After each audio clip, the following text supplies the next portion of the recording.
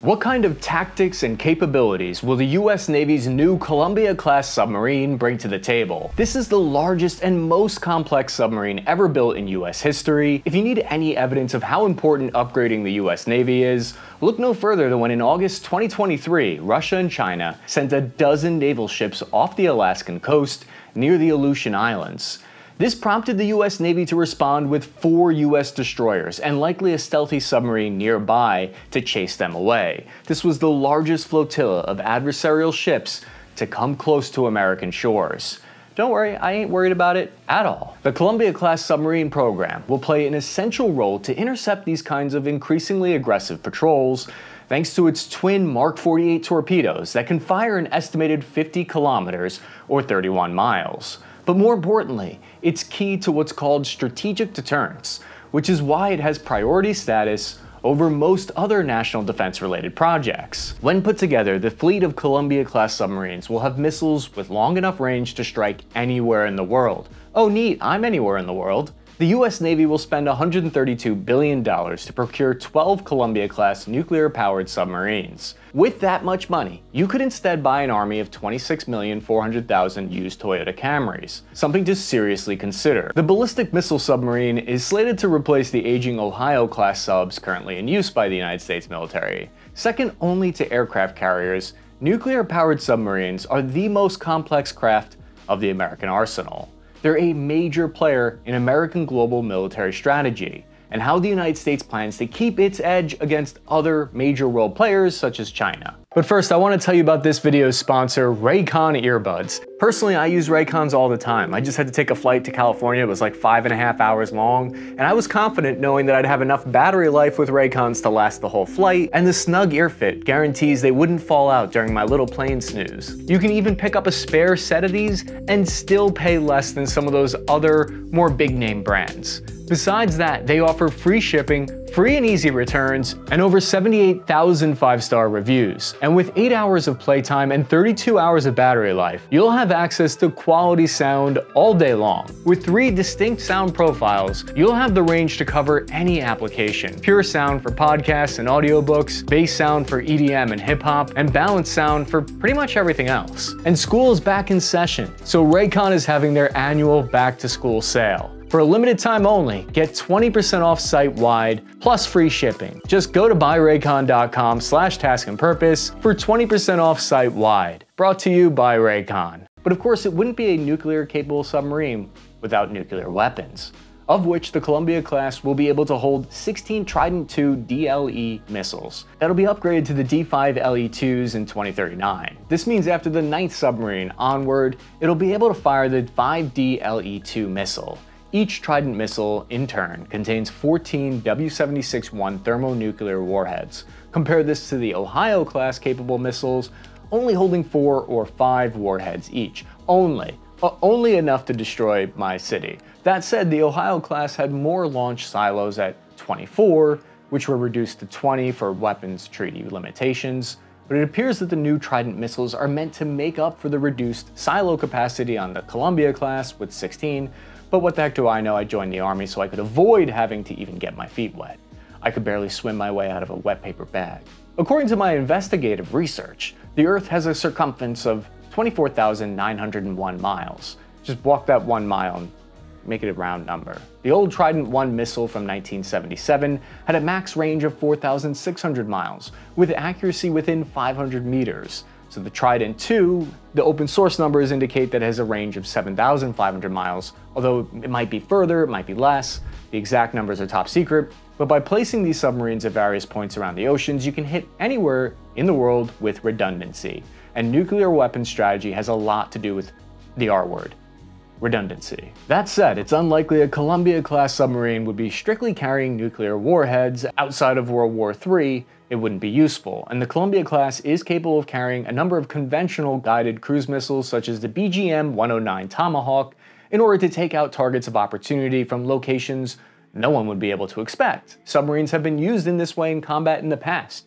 You might be surprised to learn. During the Gulf War, the USS Louisville became the first submarine in history to launch a Tomahawk cruise missile against an enemy target. Then in 2003, the Louisville submarine participated in Operation Iraqi Freedom, launching 16 Tomahawk missiles from the Red Sea against targets in Iraq. Her deployment was extended to 8.5 months in support of the campaign. But what's going to be unique about the Columbia class is that it's network-centric warfare system. That's right, my favorite defense industry buzzword, network-centric warfare. It's called the Submarine Warfare Federated Tactical System, which is a few different systems connected together, so it'll integrate sonar, optical imaging, weapons control all into one system. Of course, it wouldn't be a submarine without a complement of nice torpedoes, with the Columbia class sporting the new Mark 48 torpedo, which in testing literally split the target vessel in half and sank it in less than 30 seconds. If the Mark 48 torpedo misses, it can actually circle back around for another attempt. It can just call a mulligan and try again.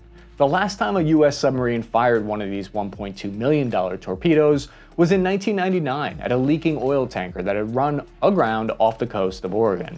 The Mark 48 has been around since the 1970s, but it's been updated over the decades, as recently as 2008, giving it new abilities like the common broadband advanced sonar system, allowing it to operate in shallow waters and use advanced sensors to detect and track targets. The Mark 48 ADC-AP torpedo uses acoustics homing with sophisticated sonar to hunt its enemies. When we think of the United States military being used in this kind of international political capacity, we typically think of aircraft carrier groups sent to another nation's coastline, or troops deployed to potential conflict zones, because those are the most visually easy things to key in on. But rarely are submarines mentioned in this, despite the fact that they are a critical linchpin in what's known as America's nuclear triad. In short, the nuclear triad is the nation's way of guaranteeing that it never loses the ability to use its nuclear arsenal. This includes ground-launched, land-based nuclear silos, second, long-range stealth bombers like the B-2 or new B-21, and third, submarine-launched nuclear ballistic missiles.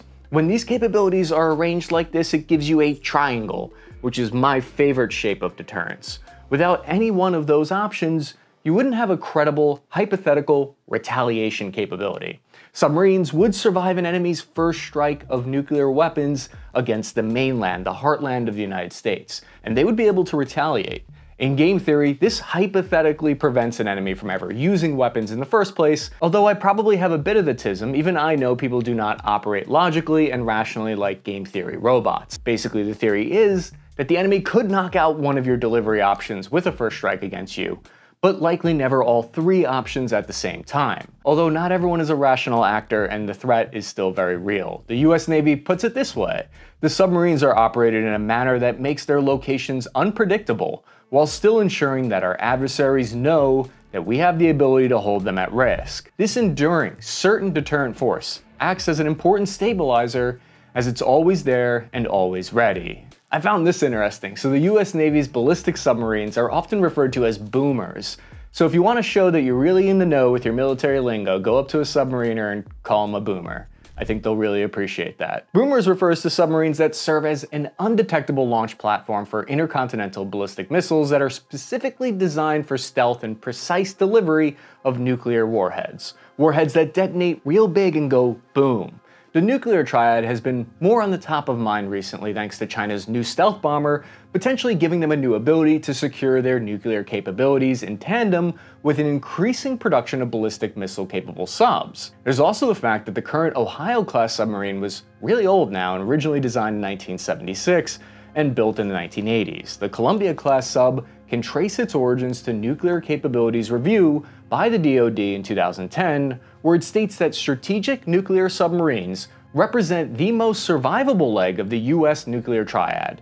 This is due to the fact that while the locations of land-based nuclear silos is near common public knowledge at this point, and nuclear-capable bombers are still at high risk of interception, nuclear submarines are one of, if not the least detectable asset for our military, because their locations are highly classified, constantly moving, and no one knows about them. The report goes on to say that ensuring a survivable US response force requires a continuous at-sea deployment of SSBNs in both the Atlantic and Pacific Oceans, as well as the ability to surge additional submarines in a crisis. To support this requirement, the United States currently has 14 nuclear-capable Ohio-class SSBNs. The report goes on to state that in order for the United States to keep this nuclear hedge, the Secretary of Defense then directed the Navy to begin technological development for a new submarine, which would eventually culminate into the Columbia-class submarine. This kicked off the Ohio Replacement Submarine, or SSBN-X, future follow-on submarine projects, eventually landing on the name Columbia-class program after the District of Columbia, as U.S. naval ships are traditionally named after regions of the United States. Personally, I wouldn't mind getting destroyed by something named after Ohio, but it's up to you. Maybe you would prefer to be destroyed by something named after Columbia. The development of the Columbia class would last over a decade, with the construction of the first submarine, the USS District of Columbia, not beginning until October 2020, but given the complexity and requirements of designing a nuclear submarine, that's not an unreasonable timeline. As development of the submarine began in earnest in 2013, it remained the Navy's priority development program. This means it took precedence over any and all other development projects, so if you've heard about other ship platforms having problems, it's probably because the Navy's just focusing on this. If budget cuts meant less money for R&D or material shortages delayed development, extra resources from other projects would be funneled to the Columbia program instead. For example, a Government Accountability Office report found that the shipbuilder added staff to the Columbia-class submarine program who were originally planned for the Virginia-class submarine program, contributing to delays for that program. So other efforts are making sacrifices to lift up the Columbia sub. For the US Department of Defense, this was a no-fail task. Unlike all of those it's okay to fail tasks, what that means is that new F-35s and radar systems are nice, however it's the submarine fleet that ensures a nuclear response is possible at all times. That capability will come at the cost of roughly $8 to $9 billion per vessel. It's interesting to note that the US naval submarines have followed a downward trend in terms of numbers. The ballistic missile submarine force of SSBNs has gone down from 41 total submarines after World War II down to just 14 Ohio-class submarines today, a 65% reduction in force, and the reason the Navy says they were able to do this is thanks to extended range of the D5 missile and the fact that these submarines are much quieter and harder to detect, although that could just be an excuse to run with less submarines. Now, they are going down to even less now at 12 Columbia-class subs to do the same job. And what is that job? FAS Strategic Security blog looked into criticisms and support for why 12 is the magic number. It comes down to something called a geography. Rear Admiral Richard Breckinridge defended the decision, saying, "There are two important points for you to know about for how strategic deterrence works. The first is that those SSBNs have to be invincible. They have to be survivable at sea. The adversary can't find them, hidden and unable to be detected. Second, they have to be within range of the targets that matter to the adversary, that we can hold at risk to deter or dissuade them from ever considering attacking our homeland. Geography requires that 60-40 split of our SSBN force," he says.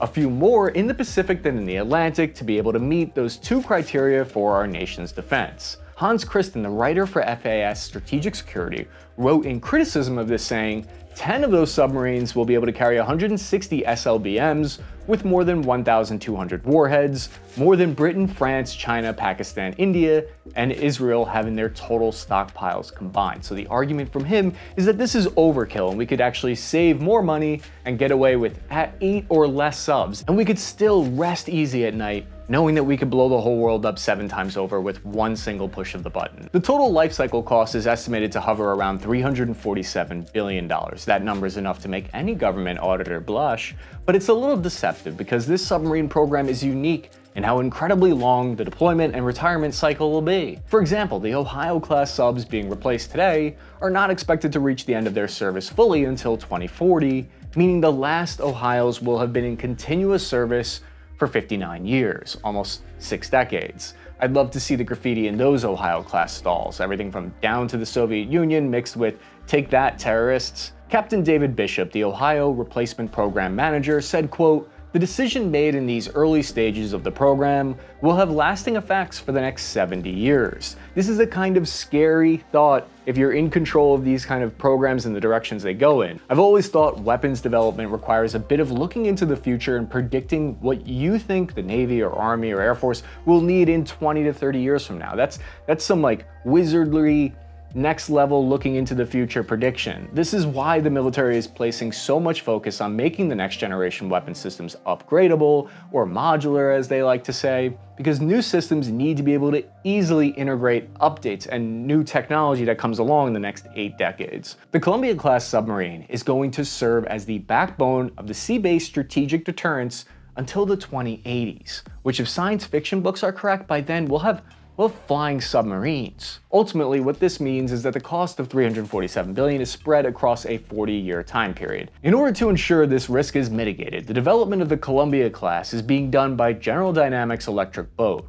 They will be responsible for the overall design, engineering, and final assembly of the vessel. And they've subcontracted over 350 separate companies, 5,000 different material suppliers, over 48 different states around the country. All of this is compounded by the fact that all design activity is highly classified, greatly reducing the efficiency of the process. Rear Admiral Scott Papano, a head program director for the Columbia, claims the goal of the first deployment in 2031 is aggressive but achievable. Wait, those are the exact same words I was told about my goals by my therapist. At 560 feet long, displacing 20,810 long tons of water when fully submerged, and required General Dynamics to build a new shipyard facility specifically due to its large size. Open source information gives us a decent view into some of its capabilities and allows us to analyze some of the intentions and strategies to be used with this new design. For example, the Navy has published that the sub can reach depths of over 800 feet, but it can likely go much deeper, and the same is true